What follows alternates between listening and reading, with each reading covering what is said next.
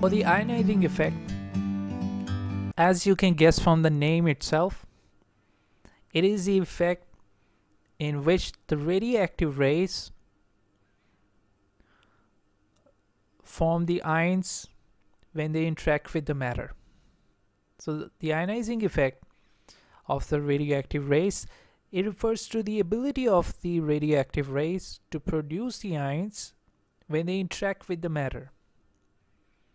So your radioactive rays, for example, alpha particles, beta particles, and gamma particles,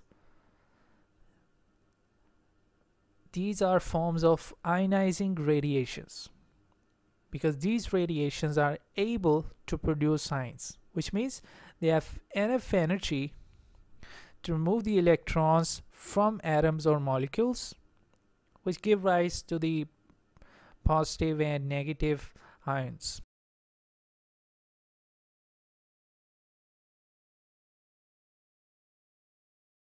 So we are defining the ionizing effect precisely in the context of radioactive rays.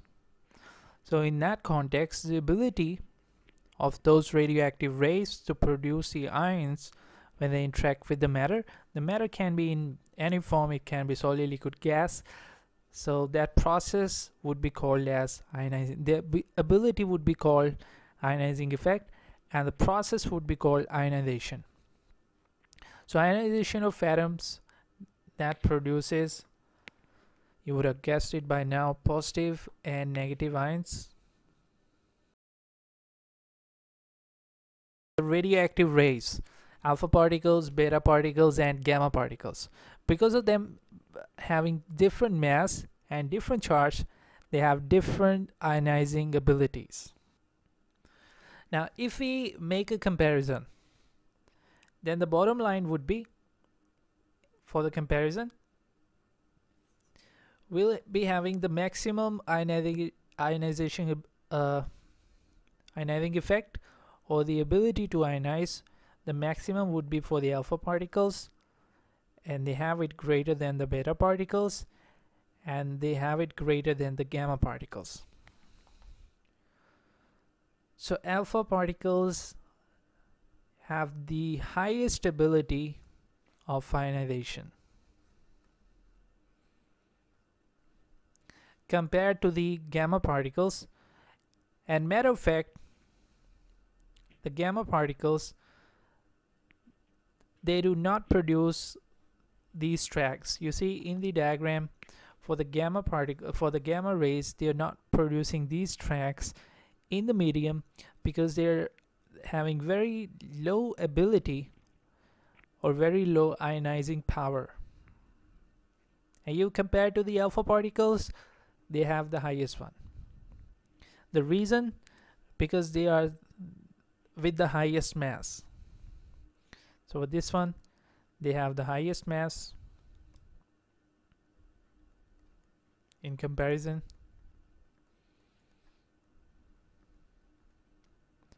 And the gamma radiations, they have the lowest mass. So the analogy is, think about ionization as the ability to break down. Okay, so the medium in this case you can visualize as a brick wall. Now you have three different options. You have, on one side you have the heaviest stone over here, then you have a small stone, and then you have some rays. Okay, so for gamma rays, I shouldn't be drawing the stone because these are not particles, these are rays. But let's say you have a dot here, a very point object. You can call it, it's pretty much with negligible mass. So which one of these three particles or rays would have the maximum chance to break down the wall or to do any kind of breaking whatsoever? And the answer would be the stone with the highest mass. So the heaviest stone, if you throw it on the wall, would be having the highest chance of breaking down the wall, or at least doing something to break down the wall, putting a dent on that or something like this. So likewise is the case in this analogy. The stones can be replaced with the alpha, beta, and gamma radiations, and the wall can be any medium. It can even be air. So as it passes through the air molecules would be ionized, and the maximum ionization effect would be obtained by the alpha particles. So they have the highest mass and the highest momentum, and these are not easily deflected, as you can see over here as well. So the more the mass, in simple words, the more the mass, the more the ionization power.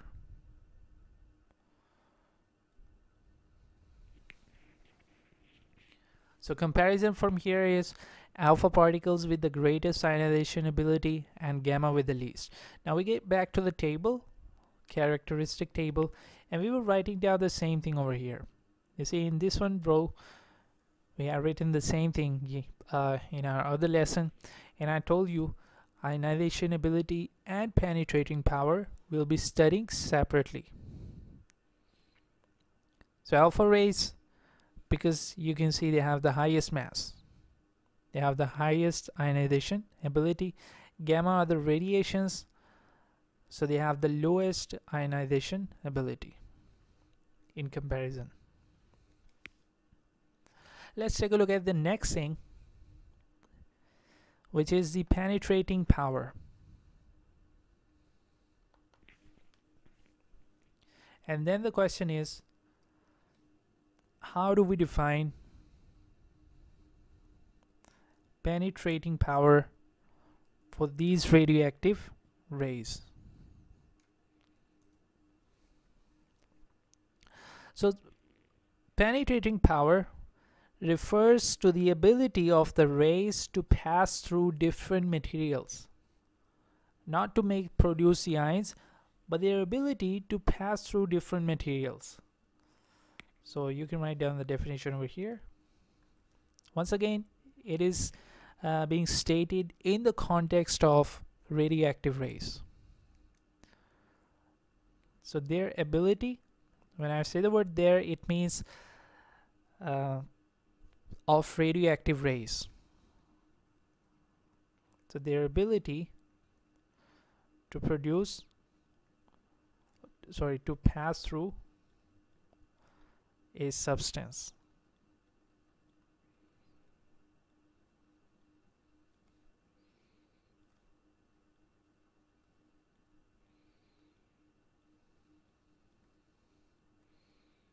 Their ability to pass through a substance. That is referred as the penetrating power. Now the thing is, let's talk about the alpha particles. Before we complete these sentences, let's talk about the alpha particles. So the alpha particles consist of 2 protons, 2 neutrons, which are essentially the nucleus of the helium, because we get rid of the electrons, and whatever you're left with, we call that alpha particles. So because they have large mass, they have low penetrating power, and they can be stopped by a sheet of paper. Okay, because if you take a look over here at this characteristic table, so you see in this one the alpha particles are stopped by a sheet of paper. And even if you don't have any sheet of paper, they will be stopped by to a few centimeters, even by the air. And matter of fact, these are stopped by the sheet of paper, or even to a few centimeters by the air, precisely because they have less penetrating power.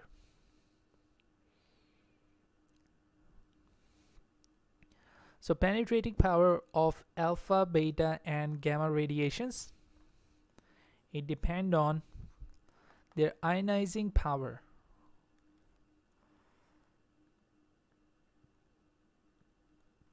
Or you can call ionizing ability.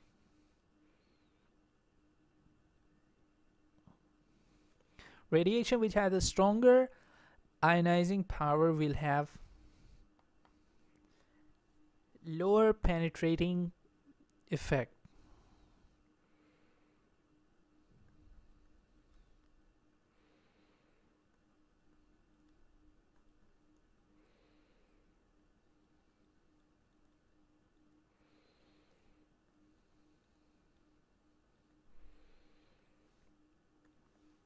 The radiation emission loses some of its energy each time an ion pair is produced.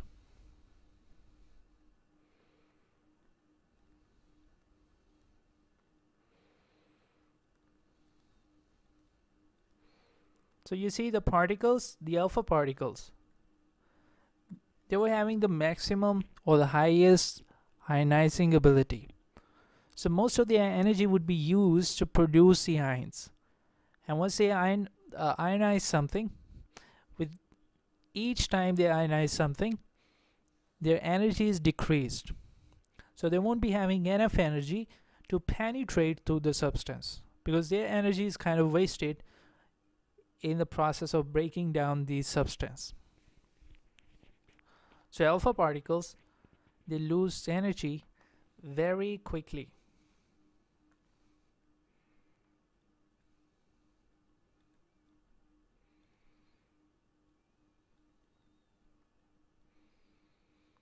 As they move through a medium, it can be air, it can be any other medium, sheet of paper or anything. After a short distance in medium, the alpha particles would have lost almost all of the energy.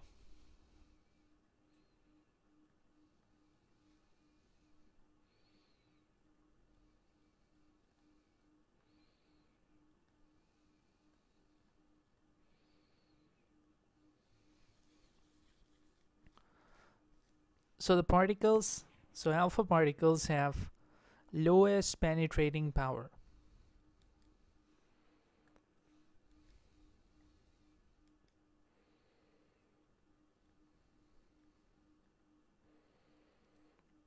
And you see the first one, these are the alpha particles. You can see 2 protons, 2 neutrons. So the alpha particles, they are stopped by the sheet of paper. They cannot even penetrate to the sheet of paper. The beta particles, they can penetrate to the sheet of paper, but then they are blocked by the sheet of aluminum. So they can travel to a few millimeters of the aluminum foil.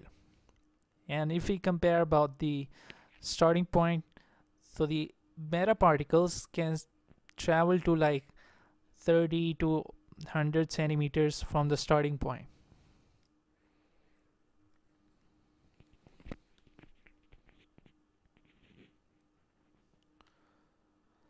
And then you have the last one, the lead block. The gamma rays, they can even pass through the sheet of aluminum, and they are blocked by the block of lead. So they have the highest penetrating power. They can penetrate to the sheet of paper, they can penetrate to the aluminum block, and they can, to some extent, like a small percent, very small percentage, can also penetrate to the lead block. A very small percentage, but we assume that they are blocked by the lead block. So alpha particles can be stopped by paper.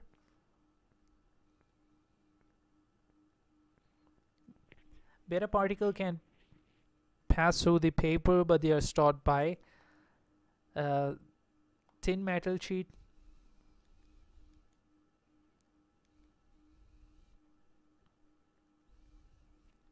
Thin metal sheet. It can be any other metal, but what we are saying is they can be stopped even by a very light metal, which is aluminum. Okay, aluminum sheet is a very thin sheet. So what the meaning is, they can be stopped by even a thin sheet of metal. And obviously, if you place some heavier metal, for example, iron or copper or lead, they would obviously be stopped because they are even stopped by a thin sheet of aluminum. Then gamma rays pass through these two, but they are stopped by a block of lead.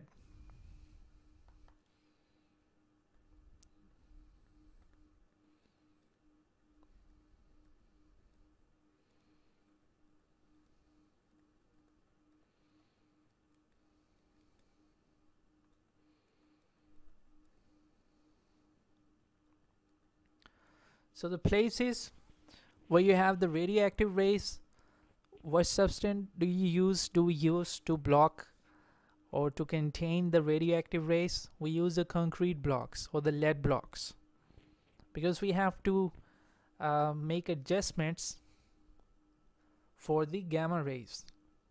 The other two would be obviously blocked, but we have to compensate for the gamma rays as well. So we need to so the first one we have, which is the correct comparison of the penetrating power and the ionizing power of the alpha particles and the gamma radiations. Okay, so greater penetrating power and greater ionizing power. So greater penetrating power has to be for the gamma rays. They can pass through the sheet of paper, they can pass through the thin sheet of metal. They are only blocked by a thick lead block or concrete block. So gamma from here, and ionizing power has to be for the alpha particles. So they always go against each other.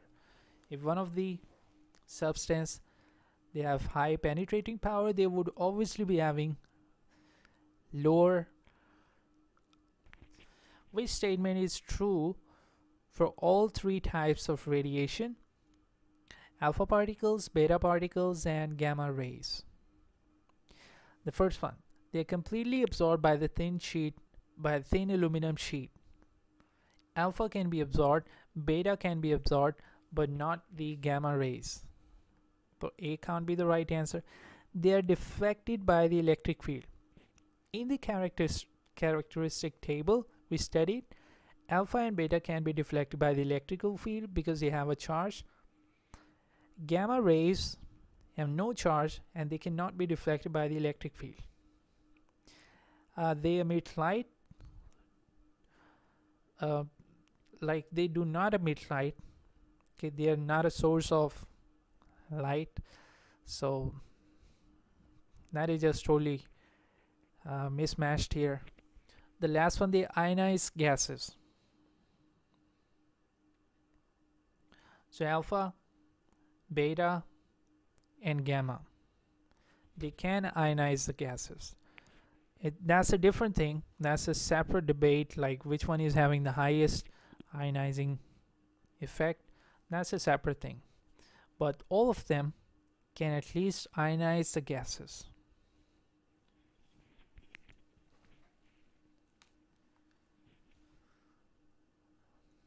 So let's take a look at the next one. Which row states the nature and range of beta particles in air? So first of all, beta particle, what is the nature? The beta particles are fast moving electrons.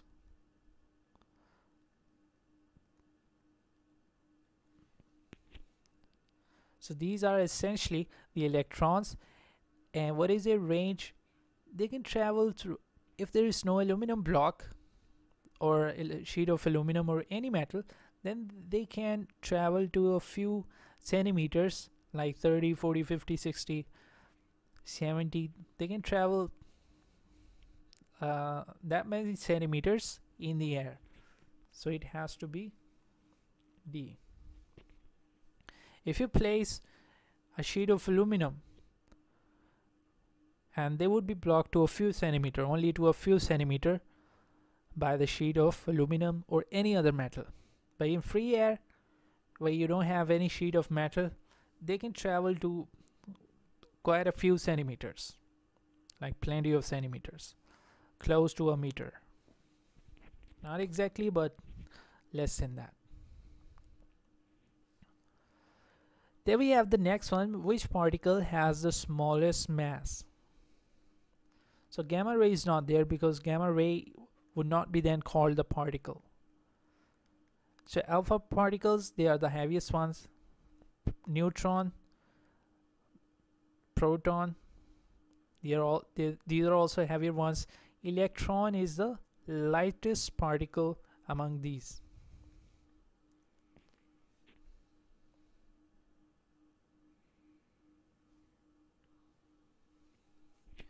And let's take a look at the last one. three types of radiations emitted by unstable nuclei are electron, helium nuclei. Now, what are the helium nuclei? The helium nuclei are alpha particles.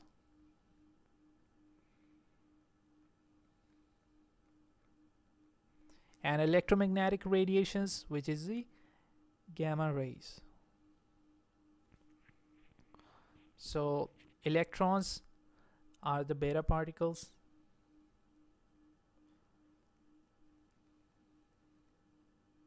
So electrons, the beta particles, helium nuclei, the alpha particles, and electromagnetic radiation, the gamma rays.